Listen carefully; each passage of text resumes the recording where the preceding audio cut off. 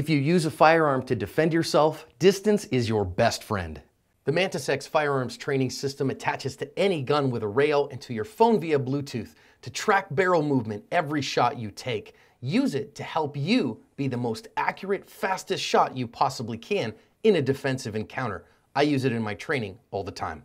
Hi everyone, this is John with today's active self-protection lesson out of the Philippines. Here we're going to see an off-duty officer respond to a knife-wielding attacker. It's going to teach us important lessons about maintaining distance with our firearm and not closing the distance too far against a short-range tool like a knife.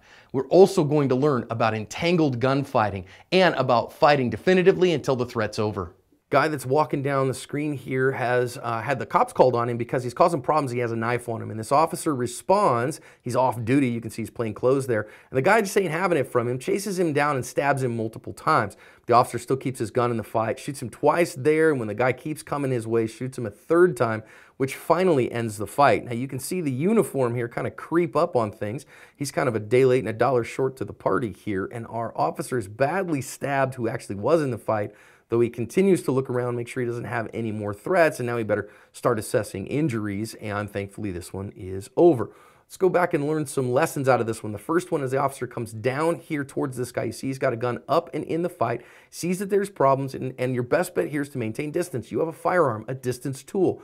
Keep at distance if you possibly can. Now he doesn't do that, and because he doesn't keep that distance, this guy's not intimidated by his gun, and so he comes after him. You cannot expect a bad guy to be intimidated by your firearm. Many of them aren't, and this guy's dumb enough to come at him with a knife when the guy has a gun.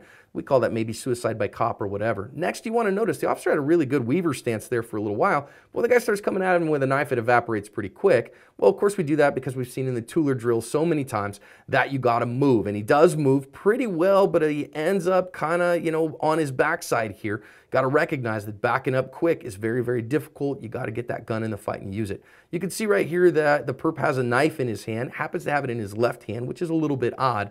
But you got to recognize once he closes that distance, the knife is just as deadly as the gun. And so you better be ready and able to defend yourself with a gun in your hand, even from your back. You can see that first stab here that the bad guy got in him. And you might say, well, I would have just shot the guy or whatever. Well, you might say that, but however, this guy was jumped really quickly and it changed so fast he didn't have time. And because of that, he got stabbed. You got to stay in the fight there, and the officer did a good job of staying in the fight. You see the first shot go off here. He was able to get that shot from his back, between his legs, and put it where it belonged. That first shot, putting in the bad guy, is the most important shot because it gets him thinking about something else other than shooting you. But one shot's not often enough. We can see here as we go forward a couple frames, you can see another muzzle flash from the gun. And so he got two shots off in very quick succession. That's what we really want to do with a handgun. If he needs to be shot once, chances are he's going to need to be shot more than once. And you're going to see the guy get up and get back after him. And so you see the reaction from a third shot there as the officer reassessed. After that first initial volley, you got to reassess. Is the threat over? Because he didn't see the threat was over, that the guy was coming back around at him, he took a third shot, so we continue to shoot until the threat is definitively ended. And that's what definitively ends it here. You can see the guy kind of turning away and no longer having an objective, reasonable, deadly threat, and so he stops shooting. Now his buddy, who's the other officer, is coming around here.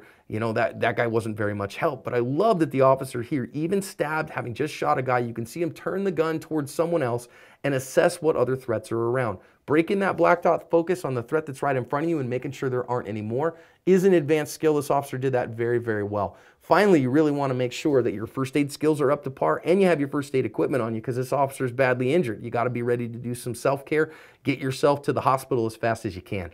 In an overall sense, this officer did a really good job. I would have recommended you keep a distance if you could, but he got out of the way as best he could, stayed in the fight as best he could, put shots on target as best he could, kept assessing threats as best he could. Overall, kudos to him for covering his asp.